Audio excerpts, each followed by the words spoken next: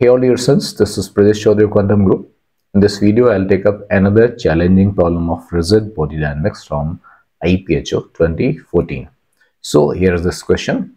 The question states a small puck of mass m is carefully placed onto the inner surface of the thin cylinder of mass m. So this is a puck and this is a thin hollow cylinder. A cross-sectional view is shown. The mass of the hollow cylinder is m and radius is r. Initially, the cylinder rests on the horizontal plane and the puck is located at a height h above the plane as shown in the figure on the left. Find the interaction force between the puck and the cylinder at the moment when the puck passes the lowest point of the trajectory. Assume the friction between the puck and the inner surface of the cylinder is absent and the cylinder moves on the plane without slipping. The free fall acceleration is g. So everything is explained in this question. We have to find the force of interaction between puck and the cylinder when the puck reaches to the lowest point. There is no friction between puck and the cylinder, so the force of interaction is only the normal reaction. So basically we have to find the normal reaction between the puck and the cylinder when the puck reaches to the lowest point. So let's go to the next page. So that is the thing shown. We should know one thing, that there is no friction between the puck and the cylinder, but surface has to be rough. It is not given whether the surface is rough or not rough, but because it is written that the cylinder rolls without slipping, so it has to be there has to be friction, and a static friction will work. So we release this whole system from rest. Both puck and the cylinder were at rest, and now the puck starts sliding over the inner surface of the cylinder, and the cylinder moves. Center of mass translates in the horizontal direction, and it rolls without slipping. So there will come some angular velocity also. The cylinder rolls without slipping and puck goes down. So now that is the situation when the puck reaches the lowest point of the cylinder.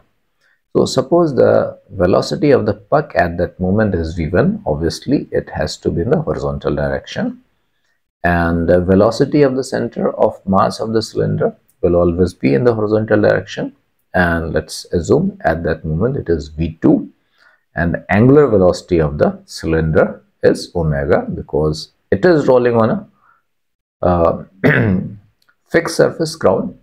So this v2, r and omega must be related by a constant. v2 is equal to r omega. So we have to find the normal reaction, basically the force of interaction between the puck and the cylinder at this moment. So let me see the picture in the frame of center mass of the hollow cylinder. Before going further, let's see. So at this moment, what are the forces acting on this cylinder? Let's see this force without friction first. So the forces would be the mg normal, and the normal from the ground and the normal from the puck.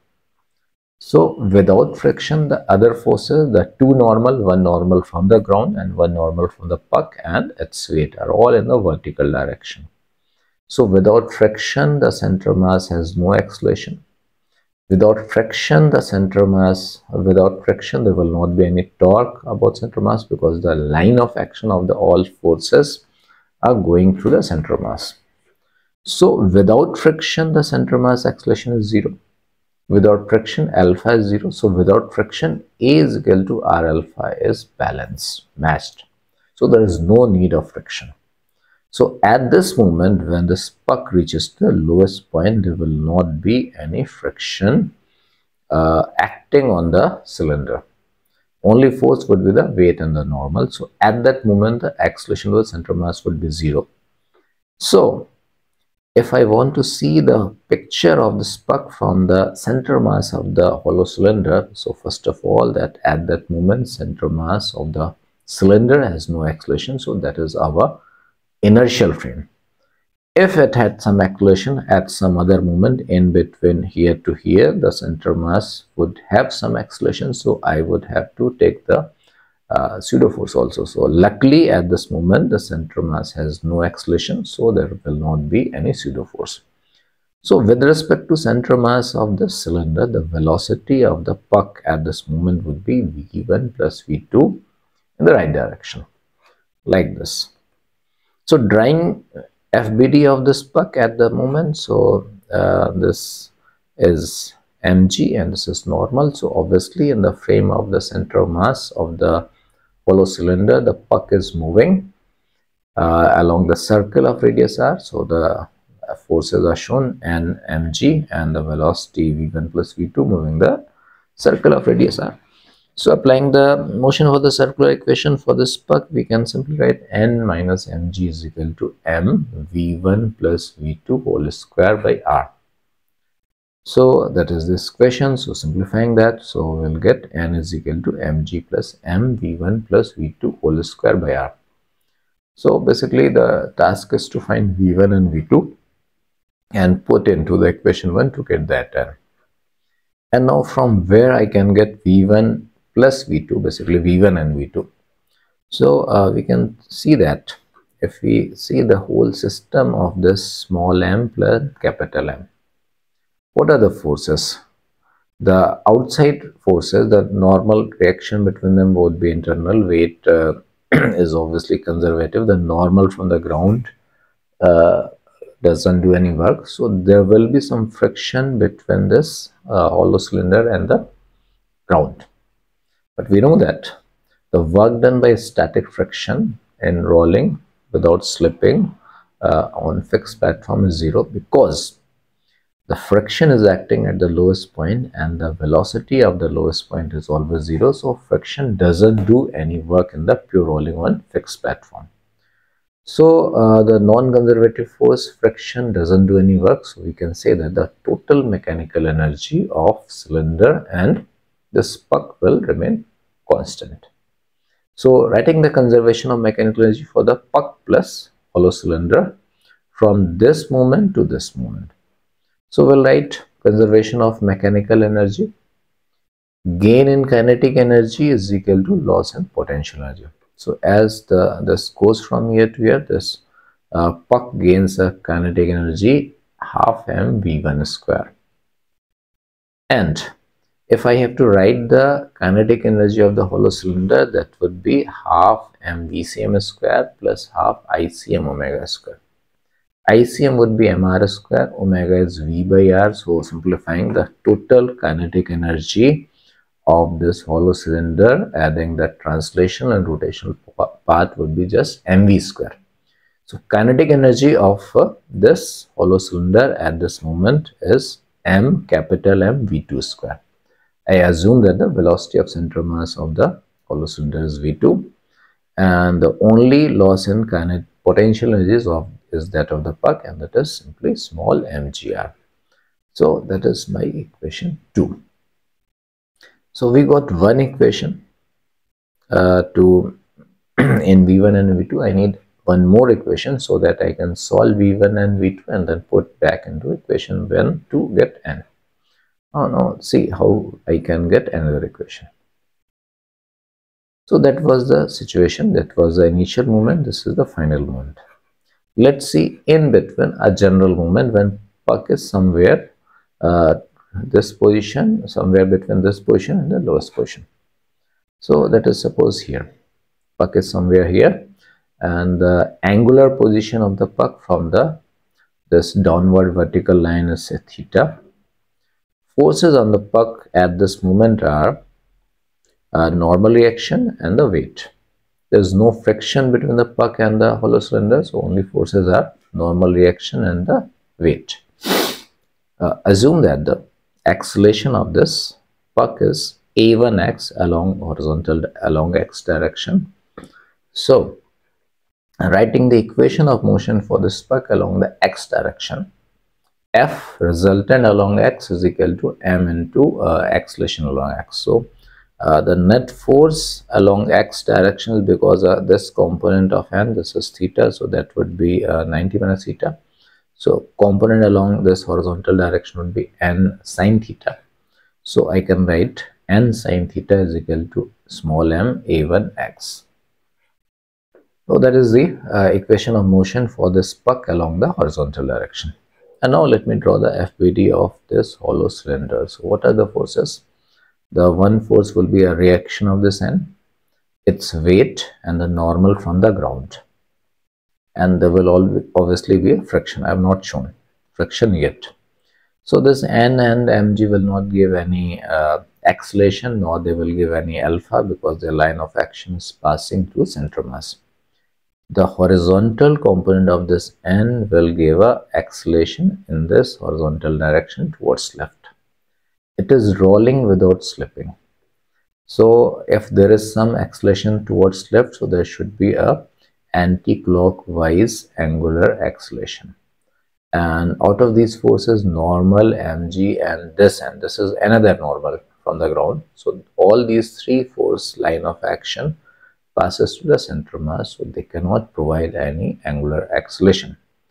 I told you, because the center mass has an acceleration towards left, so to match that acceleration in pure rolling, there should be an angular acceleration, and this angular acceleration must come from some other force, and that other force is friction, because the requirement is angular acceleration along this direction, anti-clockwise direction, so we need to have a friction in the towards right, like that. So suppose there is a friction acting, static friction Fs, and now because of all these forces, let the acceleration of the center mass of the this hollow cylinder is, say, A, and its angular acceleration is alpha, so obviously in pure rolling A is equal to R alpha. So now let me write the translational motion for the center mass of this hollow cylinder. Net force along x direction is this, the component of this n along x direction, that would be n sine theta, and there is a Fs in the opposite direction. So net force in the direction of acceleration is n sine theta minus Fs. So equation would be n sine theta minus Fs is equal to capital M into A. N sine theta, this component would be n sine theta, that is Fs, so n sine theta minus Fs is equal to M into A. And write the equation of torque about the center mass. Torque about center mass is equal to I about center mass into alpha. So torque is coming from friction.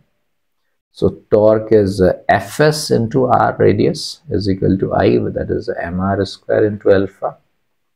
Fs into r, mr square into alpha, 1r will get cancelled, so that will be Fs is equal to m into r alpha is A, so Fs is equal to ma. So from here you can see, just send this Fs into that side, so n sine theta would be Fs plus ma, Fs is ma, so n sine theta is twice ma. And from 3 and 6, n sine theta is equal to m a1x, and here n sine theta is capital M into A, twice of that, so m a1x is equal to twice ma. That is 7th equation. Now let's go to next page. So we got that thing, small m a1x is equal to 2ma. Now this a1x, this is the x component of the acceleration of the puck, so that is obviously the rate of change of the velocity along x direction, dv1x by dt. And similarly the acceleration of the center mass would be the dv2 by dt. Obviously the acceleration of the center mass is always in the horizontal direction for the hollow cylinder. Now this dt will get cancelled, so we will have m dv1x equal to 2m dv2. Integrate this both sides. Now see, at the initial moment we had this picture. Initially it doesn't had any velocity, so obviously its x component was 0 velocities, and the center mass was also at rest. And here the x component of the velocity of this puck has become v1, and the velocity of the center mass of the hollow cylinder has become v2. So my limit would become 0 to v1, and here 0 to v2. So just putting the limit, we'll get small m v1 is equal to 2 capital M v2. So there is a one more equation that I've got. So now got I've got two equations v1 and 2. I can solve them and can put into the first equation to get n. So the another equation in v1 and v2 we adopted half m v1 square plus capital M v2 square is equal to mgr. So from here what I can do, I can put the value of v1 here 2 capital M v2 by small m in this equation. So I will get m by 2. This is in place of v1. I am putting 2 capital M v2 by small m, that whole square, plus mv2 square plus mgr. So I'll take m outside and v2 outside, so there will be mv2 square. So from these two, if I take mv2 square common, so I'll get this equation. So if I take mv2 square, this is 2 square, 4 by 2 is 2. So from this part I'll get twice capital M by small m, and from this part I'll get 1, that is mgr. So v2 square will be mgr divided by capital M, and that 2 capital M by small m plus 1, and that thing would be 2 capital M plus small m by m. Take this m in the numerator, so that would be m square gr divided by capital M plus 2 capital M into m. From here take m capital M outside, so m square by capital M square gr divided by 2 plus small m by capital M. Take the square root, or let it be like that. So that is my equation 9. And now I can get v1. So from here v1 is equal to 2 capital M v2 by small m. So v1 square is 4m square v2 square by small m square. So v1 square is 4 capital M square v2 square by small m square. Put the value of v2 from here, v2 square from here, so that m square small m square, this will get cancelled. So we will get 4gr divided by 2 plus small m by capital M. Let's go to next page. That's question 10. So we had obtained v1 square was this. So if I take a square root, so v1 will become small m by capital M square root of gr divided by 2 plus small m by capital M. And v2 square I had obtained this. So v2 is equal to 2 into square root of gr upon 2 plus small m by capital M. So v1 plus v2. So in v1 and v2 this part is common. So if I take this common, so from here 2 and from here small m by capital M, so I'll get this. And the further simplifying, this is outside is 2 plus small m by capital M, and here inside the square root also one term is 2 plus small m by capital M. So that would be square root of gr into 2 plus small m by capital M. So if I square this, so I will get, because in the expression of n there was v1 plus v2 whole square. So if I will square it, I will get gr into 2 plus small m by capital M. And that is my 11th equation. And now finally the last step. So from equation 1, that was the first equation, small n is equal to mg plus m v1 plus v2 whole square by r. Put the value of this v1 plus v2 whole square from equation 11 to this equation. So we'll get this was equation 11. So putting this, we'll get small mg m by r, v1 plus v2 whole square is gr 2 plus small m by capital M. And this r and r will get cancelled. There is mg, there is mg. So take small mg common, and that will be 1 plus 2 plus m by small m, that is a 3 plus small m by capital M.